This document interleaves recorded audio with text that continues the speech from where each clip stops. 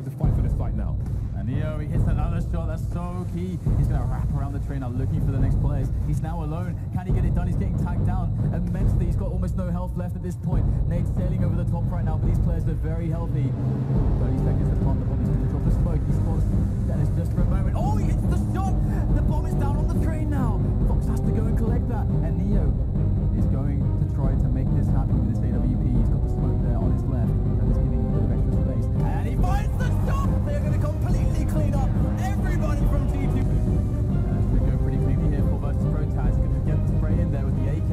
Looking pretty solid right now for VIRTUS Pro. And they are going to cement.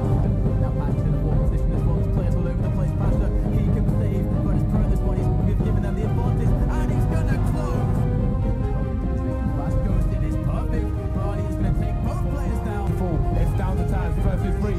He will go down as well. We are going to overtime. 40 seconds left on the clock here, and continue to run out of numbers. Makalele and the bomb remain versus 5. Neo to go down, but what else can he do here? Down 17 HP now.